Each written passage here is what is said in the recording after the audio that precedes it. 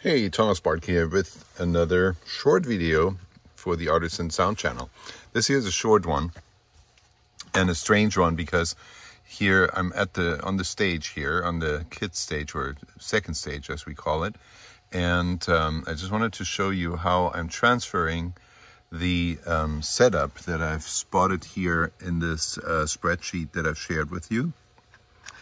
And basically, so let's go one step at a time. So here's our X32 console, and here you can see I have loaded in the cues and snippets into show control that I've created on my edit app on my PC at home that I showed you on the screen share. So here now all the cues are loaded in there now, and cues and snippets are there. I can scroll through them here and select one and then push go, and that will change the settings over there. See? Okay, so everything is saved and stored. And now I'm in the process here of transferring the changes that I've logged in here. You can see at the top here, we have X32 cues. So these are cue numbers that need to be triggered, and those are mute channels, microphone channels that need to be muted, and microphone channels that need to be unmuted. And here is the song or music number, and here is the time that passed since the beginning of the song. So for example here, number 16, the Spark of Creation reprise, that's right over here. So you can see I created a group here that fires all of these cues at the same time. And those cues here are just simply what I named them. So this here is the actual music file that is playing. And then here, this is muting channel 2, muting channel 3. This is recalling cue number 15, recalling cue number 16.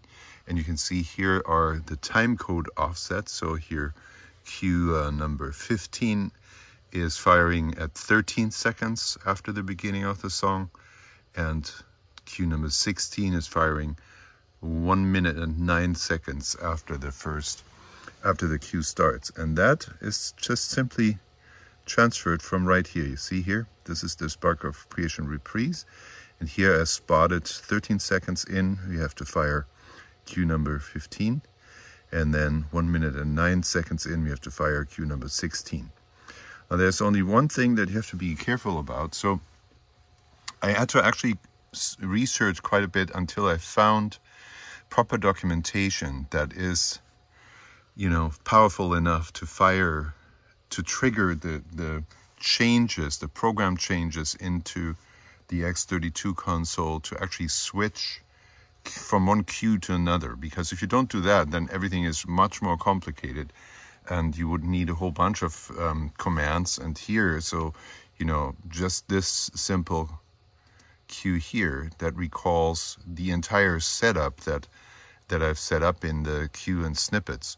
And so then what I usually do is I go down here, and there's a button here that says send message. So now I'm going to hit send message, and we can look over here what happens, or if something happens. Sure enough, something happens. And then you can check this over here. So it's one of the skipped cues, and it's the one that is here, this boldly highlighted yellow, and that is number 15. Now there's one little snag to that, and that is that these numbers here that are down there, this number here, you can see that's 17.